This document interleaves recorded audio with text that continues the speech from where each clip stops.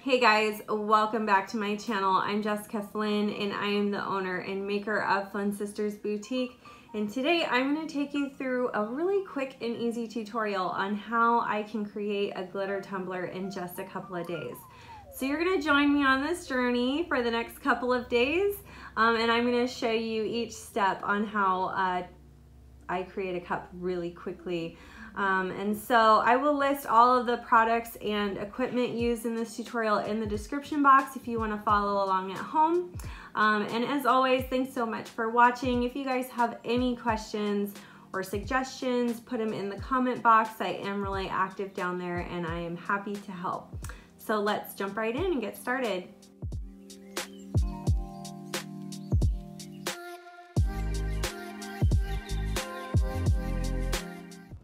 All right, you guys, so we're gonna go ahead and get started. I already went ahead and prepped and spray painted my cup. If you wanna see how I prep and spray paint my cups, I will link a video down in the description box or above. And I went ahead and mixed 15 milliliters of epoxy resin. That's about how much I would use for a cup this size using this technique. Remember, when you guys are working with epoxy resin, that you do use the correct personal protection equipment. Make sure you have your gloves on, make sure you have your organic vapor respirator on. Be safe, okay? Also, the color that I'm going to be using for the glitter on this project is Brite. This is from PT Olive Glitters. If you can't get your hands on Brite, another color that would work for this project would be Lovelace, also from PT Olive Glitters. You want to use, for this particular technique, we want to use an extra fine glitter, so a 0.08 glitter is ideal.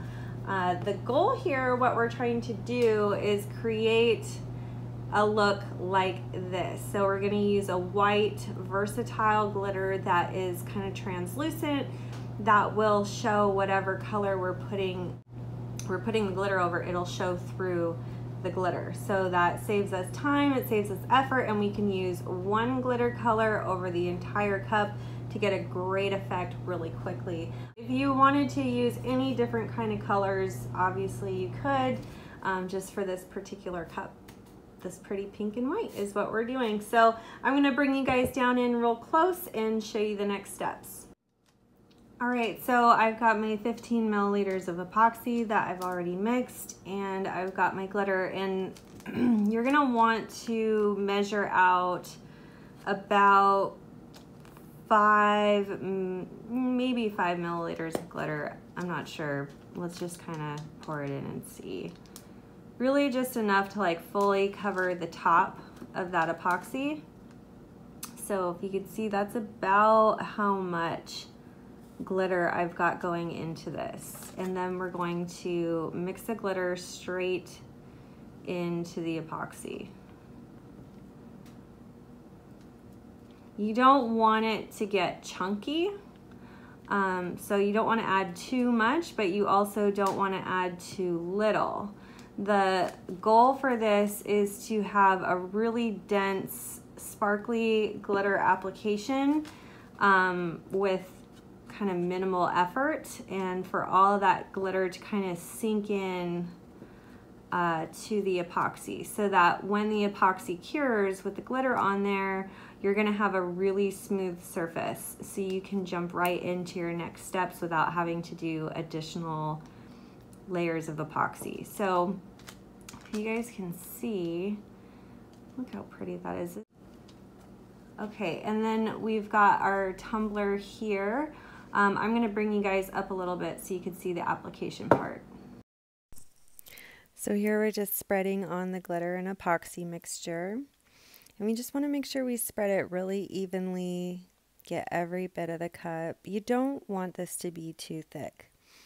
And you will notice kind of in some areas where you'll feel the glitter through the epoxy, and that's okay. But mainly the goal here is to get like even thickness around the whole surface of the cup. All right, we're just smoothing it out. Once we got everything on, we're going to take it over to the turner and let it turn for about 6 to 8 hours. All right, so our cup is turned for 8 hours and we're just going to work on sanding it. So when I'm sanding, I like to use 3 to 4 different grits of sanding blocks. And we're going to start at the top rim of the cup, and we're just going to be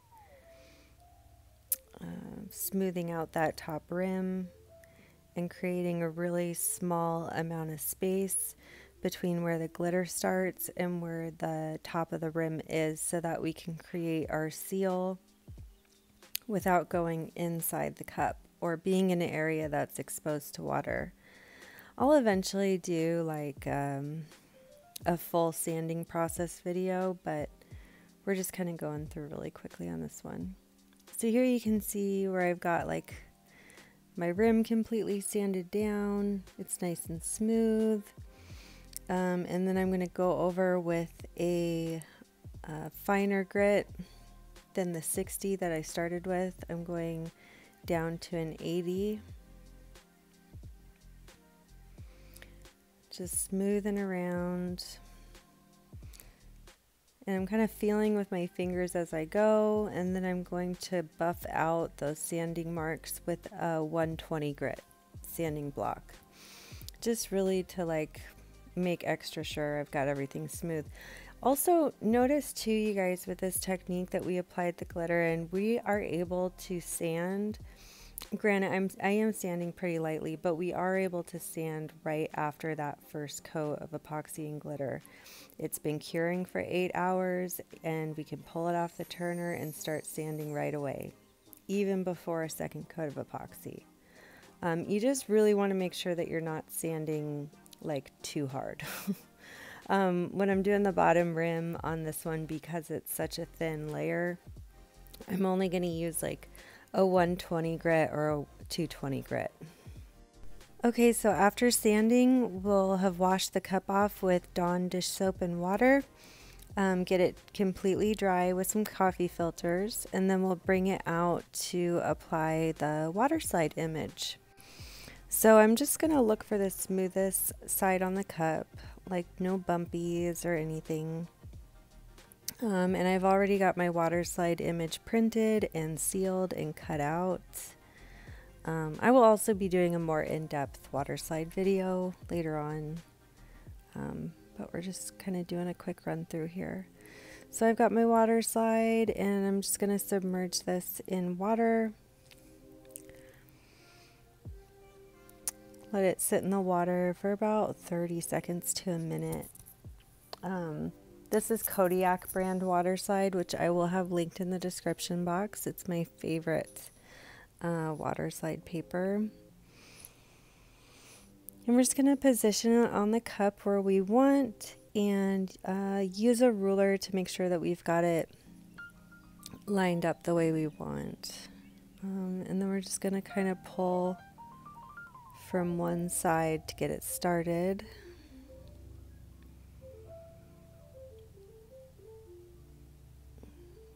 Sometimes it takes a few tries to get it pulled off the paper like smoothly to where those edges don't wrinkle up. Alright, and we're just going to slide it off the paper and smooth as we go, and I want to leave my paper, the transfer paper on it for as long as possible. And so we're just kind of pulling and smoothing. I don't want to touch the top or bottom of my Waterslide too much. It is super fragile. If you notice, I'm just pulling out that paper really slow and kind of smoothing out any bubbles or anything, and then wiping it down with a wet coffee filter to kind of help smooth out any of those bubbles and kind of squeegee out the water that might be underneath. Alright, so we're just smoothing it out. Don't wipe too hard, just like really gentle pressure. All right, and by using, you could, I mean, with this kind of cup, you could have put just like regular vinyl or whatever, but I thought this would be a cute idea. All right, so there's our water slide. We're gonna let that dry for about 2 to 3 hours. And after it's dry, we're gonna move right into the final epoxy coats. So just like any other epoxy coat, we're just smoothing it on. Again, this water slide has had about like 2 to 3 hours to dry. So we're just doing a pretty generous coat. I would say this is about 15 milliliters of epoxy that we're putting on here. Making sure we got the rim, smoothing everything out really nice.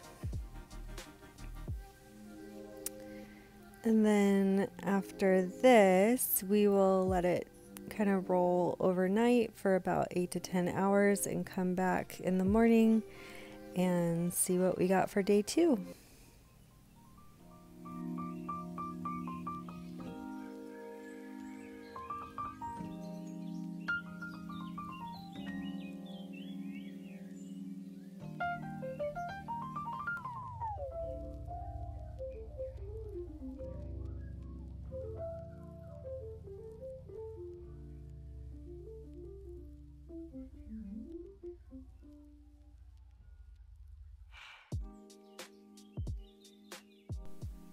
All right, so the next morning we just did another light sanding and another small epoxy coat, and we were done.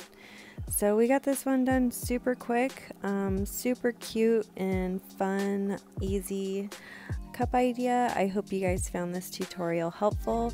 Let me know what you think in the comments. Thanks so much for watching. See you later.